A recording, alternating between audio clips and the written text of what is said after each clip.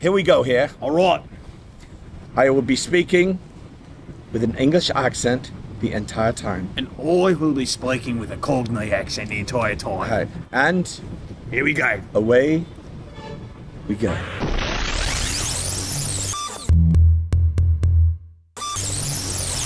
Alright! Hi guys, this is Adrian here, Datu of the Geeks, and you're on Nerd Rage. With me here are the very awesome people from Bat and the Sun, Kevin Porter and Joe Barra. Welcome to the Philippines, welcome to Manila. Thank you, so good to be here. It's great to be here. Thank you so much for having us. We love it here. The people are amazing. Did that on purpose. This is your last night here in Manila. Oh, and you guys were here for BatCon? We are here for BatCon with the gracious people of the Dark Knight Philippines. And I've done a lot of conventions. I attend 15 a year, which is amazing when my schedule permits. Without a doubt, this was the most well-run, well-organized convention that I've ever been to. I can't thank the event planners and Selena Kyle for making this all happen, because she was incredible. People know you as, or you've been very much known for being Internet Batman. The Force will sustain me long enough. Exactly. Better focused on you than me.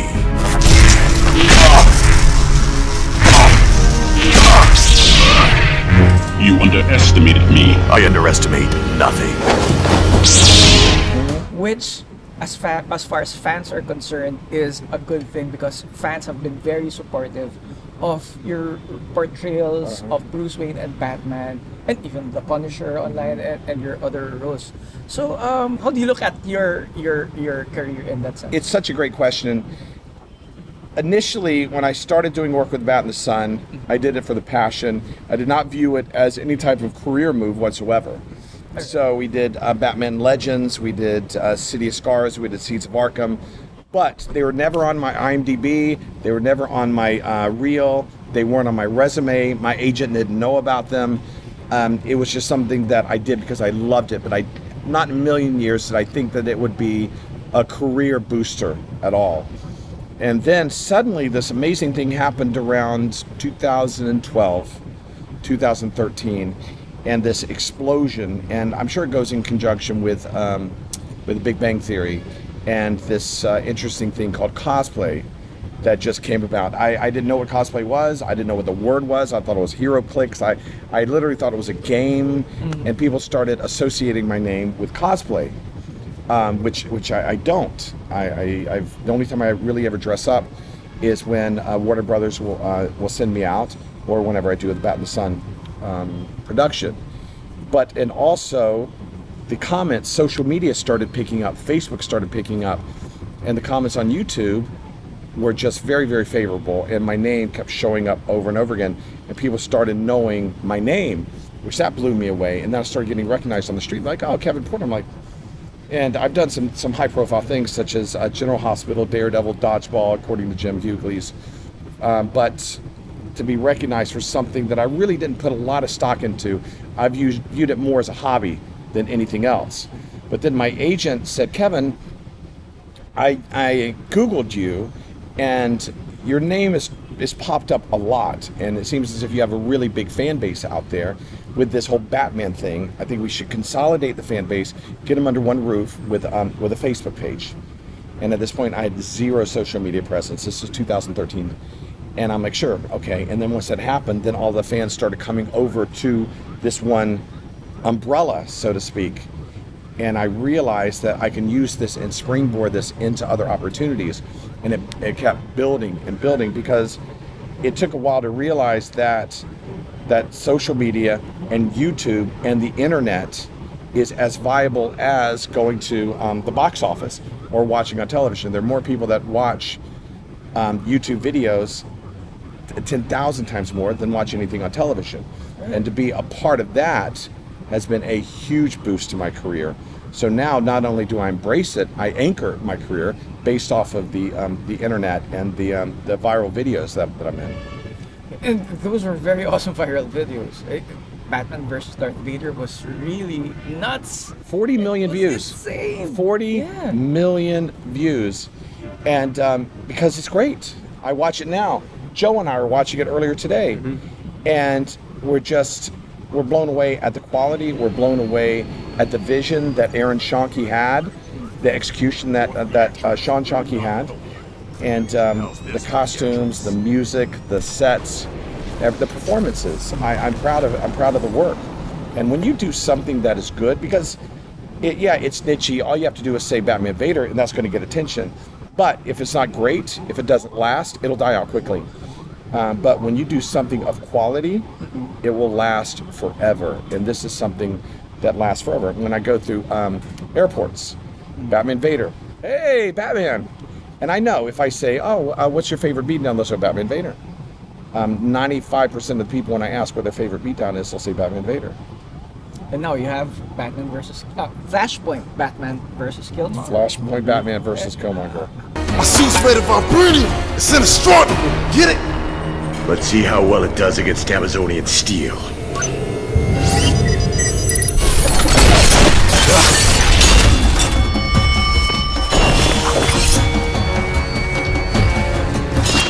Let's go. I gotta say it was an interesting process to see Kevin transform from Kevin Porter to Batman. Because this was the first Bat in the Sun project that I've worked on where Kevin had to don the cowl.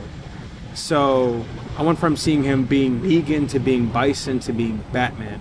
And it was the most intense I've seen him becoming Batman. Because as soon as he was suited up, when the cowl was on, I couldn't call him Kevin. Because he wasn't Kevin Porter at that moment. He was indeed Thomas Wayne. It's a beautiful character. It's a character that if you're lazy or you misunderstand the character, you won't get what the character is about. The character, as I mentioned before, it's a sad character. And it's a character, yes, that may have this veil of rage, may have this wall of fury, but that's hiding pain and it's hiding sadness. And it's hiding the loss of his son. So when Thomas Wayne isn't out there killing the scourge of Gotham, he's home, he's crying, he's in the corner, he's missing his family. He didn't just lose his child, he lost his wife, he lost his future, he lost his hope. He has no hope, there's nothing to live for. So he gives everyone something to die for. And that's all hinging on one moment, one bullet, one decision that he wishes that he could have taken back. And that, once you have that down, that character is so beautiful. I think it's a more intricate, beautiful character than Bruce is. And once I got into that mindset, I would have no problem revisiting. It's hard getting there, but I would love to explore that even more. So if Thomas Wayne is the hopeless character, how do you approach Bruce Wayne, both with the mask and without? It's an interesting topic, and it's hard to talk about. But at an early age, we're conditioned to lose our parents. We're going to lose them, and that's sad to say. And I've lost mine, and it has changed me. But it's a natural part of the process. With Bruce, it just happened early, and it happened before his eyes, and that changes him. But that is a little more natural than it is watching your child gunned down in front of you. And so, at an early age, it forged him into something stronger. I think that Thomas is driven out of pain and weakness, and I think that Bruce is driven out of strength and anger, and he's looking for vengeance. He's looking to right the wrong every night that he suits up. He's looking to go out there and he's searching metaphorically for his parents' killers.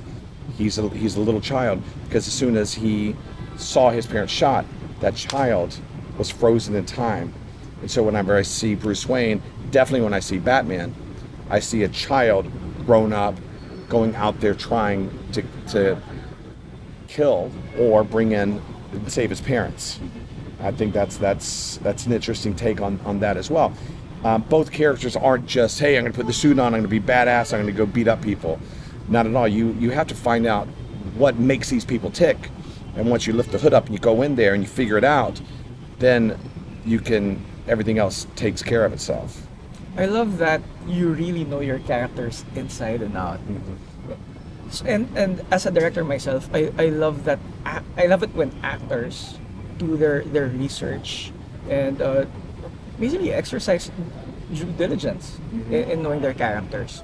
So, are you a method actor, or are you an Eric Morris actor, being? That's something I talk a lot about in class, and Joe can attest to that. Oh yeah. So again, let's go back to Batman Killmonger. When I would get Kevin suited up, if we were 30 minutes or an hour from the take, I'd still see Kevin Porter. But when we were about 20 minutes out, I noticed, I'd be like, oh, where's Kevin? I would see him alone, and I wouldn't dare. I felt this energy, and I wouldn't dare enter that space because I'm like, he's doing whatever he needs to get into the character. Because I imagine that Thomas Wayne's difficult to just snap into. I'm not method. I'm more Meisner. And so what I am is the best version of me that I could be. So whenever I get into the mind space, it's Kevin as if, and I go to loss. And I have been fortunate to have come out of the other end of loss and be a better person for it. Because I don't think that you know how good and how powerful and how strong you are until you experience loss and how you cope with that loss.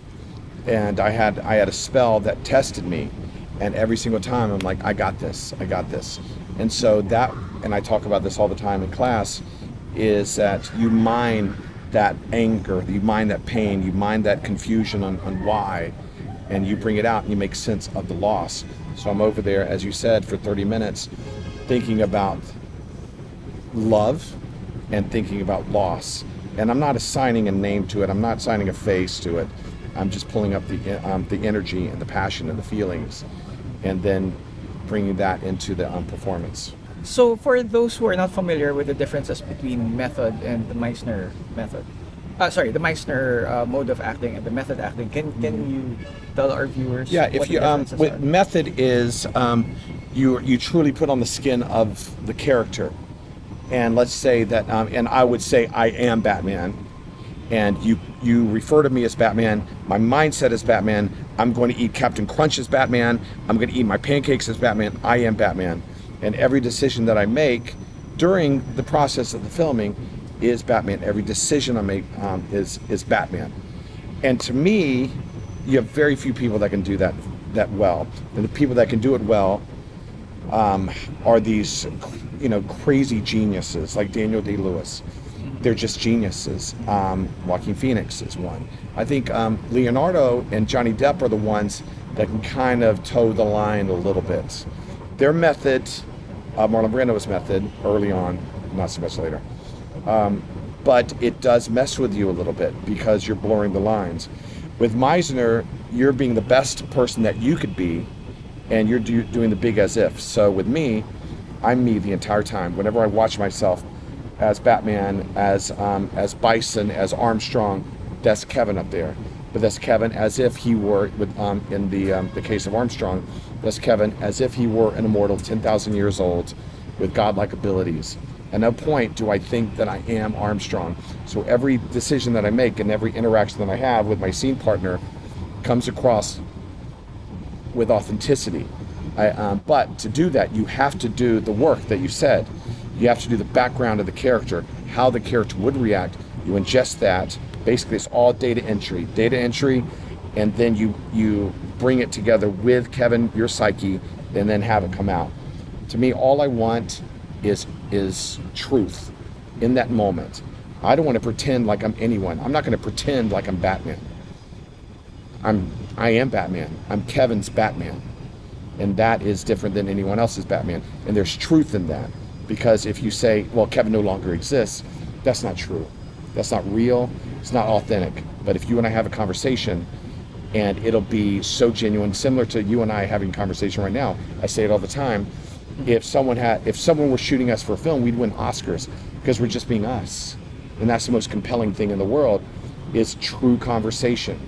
And that's what we have, as long as we don't lose what authentically makes us us. And that's the Meisner technique. Very interesting, because I read somewhere, comic book was this? Oh, Superman Birthright. Mark Waid wrote Clark Kent in such a way that he was trying to find his voice as the Clark Kent in Metropolis person, and Jonathan Kent gave him a book on the Meisner method. Really? Yeah. That's interesting. Wow. Do some research on that. Yeah. It's interesting. So apparently Clark Kent uses the Meisner. Clark Kent does Meisner. Yeah, interesting. So Joe, how's it like working in Bat and the Sun? Because you were a former student. I was. Yeah, of I still am a student. You still are. But it's a surreal experience. Okay. Because all the films I've done up to that point were short films. Alright. And when I was on Bat in the Sunset, I saw what I needed to do to get to the next level. Because the Bat in the Sun production, my first project was Joker vs. Negan, and it was intense. It was 18-hour days watching Kevin and Aaron duke it out as Negan and Joker, and I saw them putting their heart and soul into this product, and I realized while I was on a Bat in the Sunset, good isn't great. You have to strive for greatness. That's the message I've come across on every Bat in the Sun production. So, did you have any preconceived notions prior to working in Bat and the Sun? And did any of those notions change after that? Honestly, when the opportunity came up, I was just excited to be on set with these guys because I started off as fans like all you guys. So for me to be given that opportunity, I was just honored. And I just went in there knowing I don't care how they are. I just want to show them the best version of me and show them that no matter what their needs are, I can meet them and I can go the distance. All right. One thing I love about you guys is that both of you are fans at the very core. And I guess that goes for everyone in Bat and the Sun. Yeah. I met Jenny before because we brought her here for a convention that I organized. Jenny? Yeah. Yeah. Jenny Wenger? Yeah. Our Jenny? Yeah. Oh wow! Why are you just selling with us now? So one thing I also realized about the Van Deens was that they're also fans. Yes, they are. And I guess it goes for everyone in Bat and the Sun, and I love that because we're currently in that time where you have the greats, the veteran directors, the Scorsese's, the Coppolas, talking about how superhero movies are not cinema. What do you guys think of that? Here we go. It's a completely 100% accurate statement. And I know Kevin loves to elaborate more on this. Okay, thanks. My belief is we started with, let's say we started with Dick Donner's Superman. All about story. Beautiful story. Then it went to, there was a long hiatus, and it went to 89 Batman. Then a bit of a hiatus, and then we came X-Men, Iron Man, and it kept getting bigger and bigger. And it got to the point where then Disney took over. They're great movies, okay? Yeah, they're great movies. They're fun movies. They're live action cartoons. And that was the hardest thing for me to figure out because I'm like, why am I not loving this? It's because I expect more out of cinema. I expect more out of my $16. I go there and I invest 2 hours of my life and I want to see what they've been doing for the last 2 years of this film. I want to see story. I want to care about these people. I want to go on the journey with these people, with this person. So why wasn't I enjoying this? And I think it hit a tipping point when we went to see Spider-Man's Far From Home. We saw it in Grauman's Chinese Theater. And if you see anything there, you're giving it the greatest chance of success because you're seeing it in the greatest theater ever. It's beautiful. Right. So we saw it there, and I'm watching it, and I'm just getting angry as we go, angry, because they're basically slapping lipstick on a pig and telling us it's beautiful. It's bloated, it's big, it's colorful, it's CGI, they're not even human beings that we're watching. And the stories were paper thin, and they're reinventing canon, and it's basically turned into a cookie cutter system by Disney, and it's for many reasons. And so I was angry when we left, and I said, I think that we finally, hopefully, hit a tipping point to where people are going to say, enough is enough. We expect more. We're going to demand more from the comic book movies. Because like the real estate market, it'll get to the point where the bubble bursts, and then they're gone. And hopefully we'll autocorrect it before that happens. And then I see everyone coming out of the theater, and they're just happy. They're like, that was the greatest movie I've ever seen. And it's like this mass hypnosis that everyone's lining up buying it is Pavlovian. And everyone's waiting at the end of the credits. Everyone's waiting because we have been trained to wait for the post-credit sequence. They're literally reinventing the game. And so I think that bigger is not better.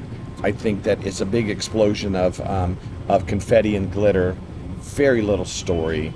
And for us to have to see 22 movies to get one story is ridiculous. It's manipulative. It's genius. And it basically ensures that we're going to have to see this movie to see how this movie ended, because it leads to that movie to go over to this movie. And that's fine, because that's all we do is line up to see movies. But I don't want to be forced to see the movie because I feel like I'm missing out. That's another thing that they're doing. Whereas when you have Joker, which is a standalone, it's not going to lead to anything else. It came from nothing else. It's a beautiful standalone film that had a beginning, a middle, and an end. And it was all about story. And it let us understand how a character, a beautiful character such as the Joker, comes to be. And in the United States, it's caught a lot of crap because they're saying it sympathizes with a serial killer. Okay, well, first of all, the serial killer was in Batman, or in The Dark Knight. Okay, he was also in 89 Batman, and he killed thousands of people in 89 Batman.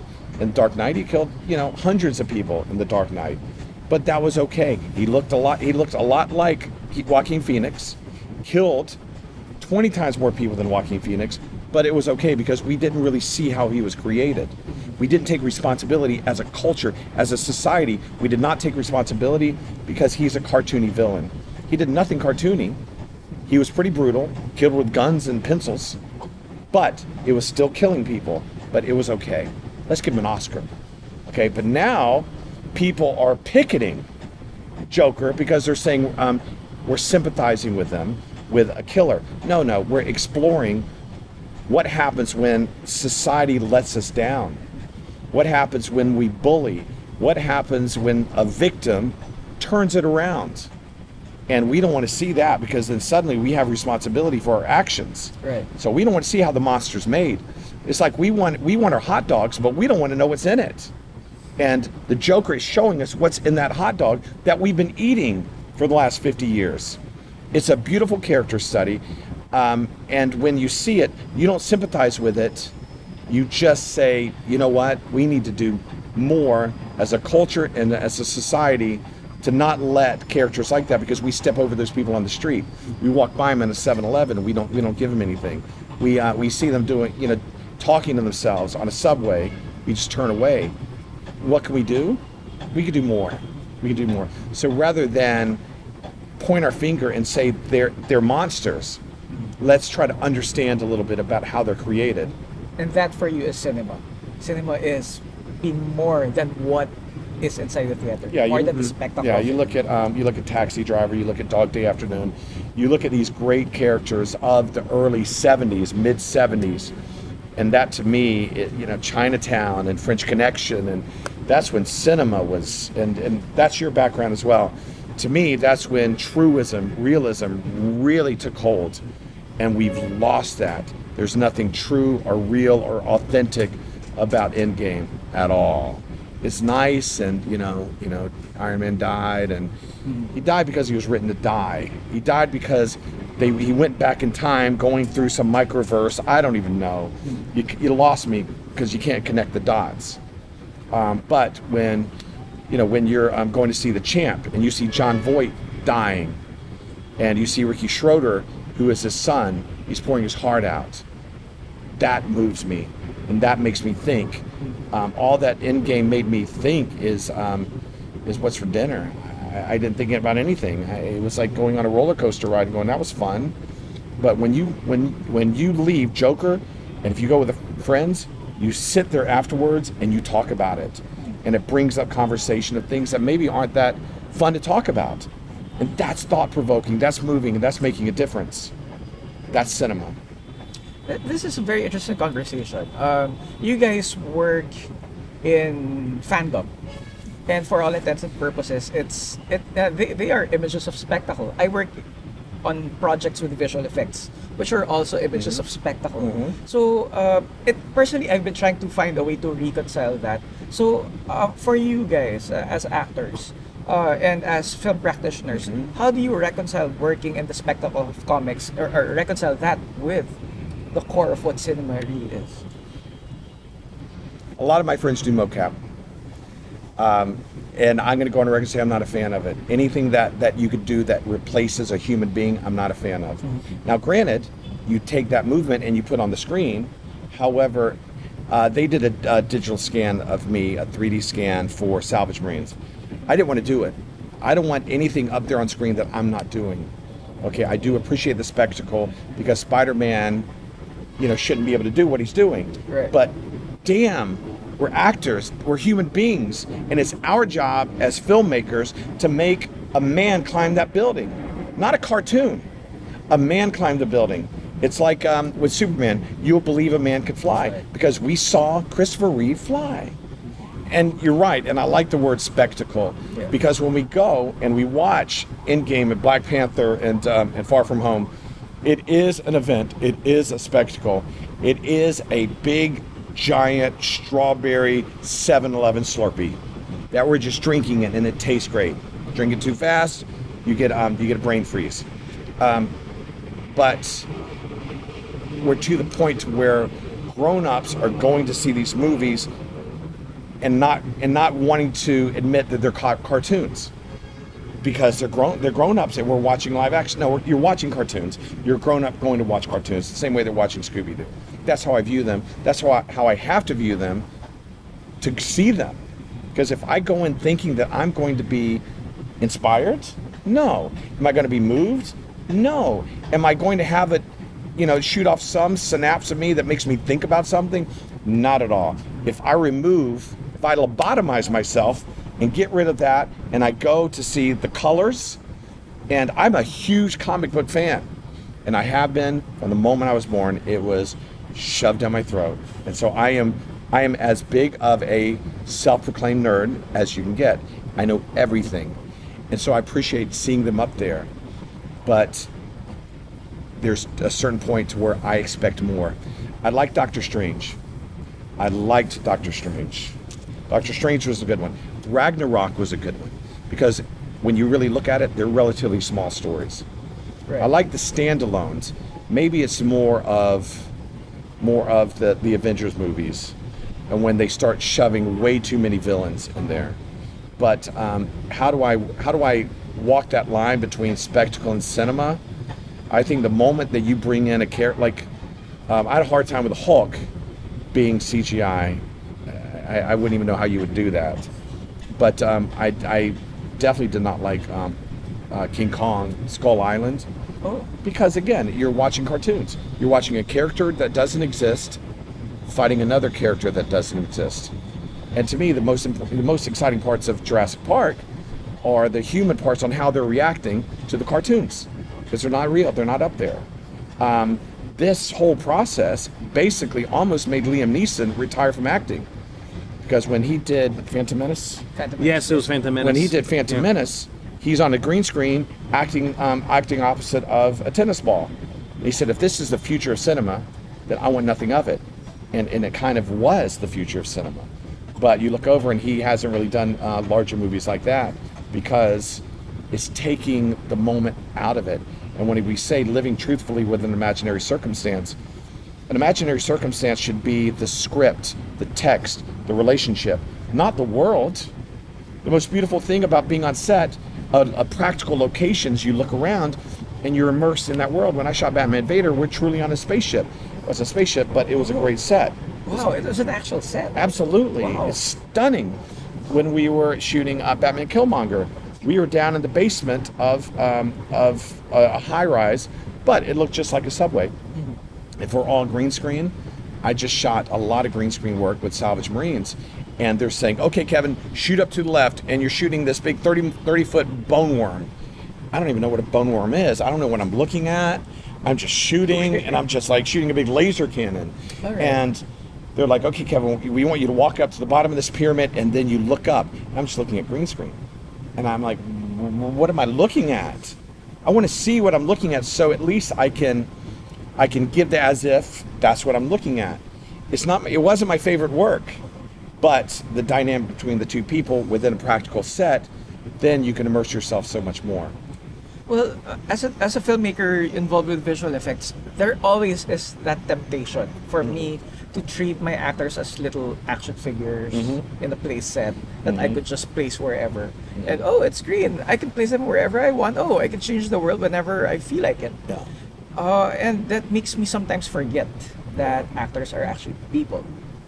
And that they have real emotions, and I'm tinkering with actual emotions. So, what advice can you give directors of my ilk? I'd say respect your actors, respect their process, and remember that they're not just going to be these puppets that are going to say the words and do whatever you say. They're going to be in the moment. They're going to react. Sometimes they may go off script, and you need to anticipate that and be open to the possibility of the unknown. Right. It's a collaboration, and actors are artists the way that the writer is an artist, the way the director is an artist. And a true collaboration is three things come together, and you create the miracle of life. And life is fragile, and life is unique, and life changes from second to second and definitely take to take. And if Joe and I are having a real moment, and he does something that triggers something in my past, and it sends me off in a different direction, and it creates a beautiful moment, a real moment, then that is so beautiful, because that's the miracle of life that you've captured. You have it on film, you've got the audio of it. And it may not be word for word or whatever it may be at the end of a take. If the best directors to me are the ones that don't say cut at the end of a take, and they go, let's see what happens. Let's see where they go. Let's see how truly into that moment that they are. And to me, the worst actors in the world, if they run out of dialogue and the camera's still running, that they'll look at the director and they'll go, I'm livid, because what that means is you're not truly living in that moment. And when you run out of dialogue, you're no longer shackled by the text and by the words, and you can truly take off and go in whatever direction that your heart takes you with someone that you're loving in that moment. And so what my advice to you would be is, like he said, respect the process. Actors are artists, and they know the heartbeat of that character. They may not have written the character, but they know the heartbeat of it, and they're going to give their interpretation, their spin. They're not meat puppets, just to basically speak your words. They have their own interpretation, and their own interpretation is just as genuine as the person that wrote the words, because they're going to bring something to it that you're going to say as a writer, damn, I didn't even think about that, because they're living it. They're hurting. They feel that pain that you wrote. They feel it. It's breaking their heart. They feel that joy. And what a blessing that is to have that manifest through another human being that loves your work so much that they're willing to invest their true heart and their true emotion in it. Well, what I'm gathering from this is that you guys are really passionate about what you're doing, and even with regards to whether you're Batman or you're throwing a ball or whatever, you guys put passion into each and every role that you put in, and that's very admirable, because I've seen actors phone it in, but you guys are real pros. And I as a fan of the characters that you represent, I appreciate it. I really appreciate it very much. So do you have any final messages for our people here in the Philippines? Well, I want to, this gentleman sitting to my left, you're right. I've known for 3 years now. Yeah. And to me, he's an example of a success story. And people ask me, how do you get into in the industry? How do you get into the business? And the first thing I say is be selfless, remove ego, don't accept mediocrity, remove qualifiers from your vocabulary, such as maybe, kinda, sorta, I'll do my best, things like that. 2 words, yes or no. Yes or no. Commit to it. And all we want to hear is a yes or no. If you say no, no problem at all. Thank you for your honesty. Move on. He had an opportunity, and he seized it. And what he did by that is he stepped up and he proved himself. And I would love to get your perspective on how, go back in time and talk to your former self from 3 years ago. I would just say, and honestly, the way I'm living right now, always be open to the possibility of the unknown. Every day is different. Always give 100% of yourself to everyone because you never know who you're talking to. And when an opportunity comes up, take it and seize it. Because if I didn't do that, I would not be here right now. I wouldn't be this man's friend. I wouldn't have been on a Bat in the Sunset. Every time you get a chance to take an opportunity, that's a chance for you to prove yourself. And you are ready. You just got to fully trust and believe in yourself. And give no less than 100% effort if this is your true calling. Well, I noticed that you're really buff and all that. Will we see you in a future Bat in the Sun production as a certain character? Without a doubt. Yeah, without a doubt. This was just decided that he will be in the upcoming Black Widow, Black Canary video coming up. He will be in that. The next one. Thank you very much. Thank Kevin. you. Thank you. It's such an honor, such a pleasure. The honor is mine. I want to Thank you. I want to give a special thank you to Francis. Francis, lower that microphone so the camera can see it. Lower it. I want to see the camera. Put it in frame. Put it in frame. Yes. He's been holding that microphone. He's been holding this that whole time. microphone the entire time, pointing it at us. Yes. Which to me, that's doing exactly what you need to do. When I see you, Francis, I see Joe a few years ago. You're paying your dues, you're kicking ass, and you're learning. Because not a lot of people would stand there and hold that. They would say, can we find something, please? They would have found something to rest it on. Yeah, so Francis, keep doing what you're doing. Listen to this man, and you will exceed. Thank you guys. Thank you so much. Thank you so much. All right. Mga ka-nerd rage. Yuck. All right, there you have it, guys. Are you going to really erase that? Sorry, what? Are you going to erase that? Are you going to cut and? If you're gonna, it's cut gonna in like it's going to be part of the thing. So it's just a part of the thing too. This is a part of it. Alrighty, I love it. Oh, well. This is live. We can do anything. We're not going to cut. Evening, Governor. All right. Cheerio. Good boy. Tally ho. Thank you. Thank you. Good boy. Going back to the accent. Are we still rolling? Are we still going? Are we done? Is this going? Are we Is this done? the credits? Are we done? Are we done?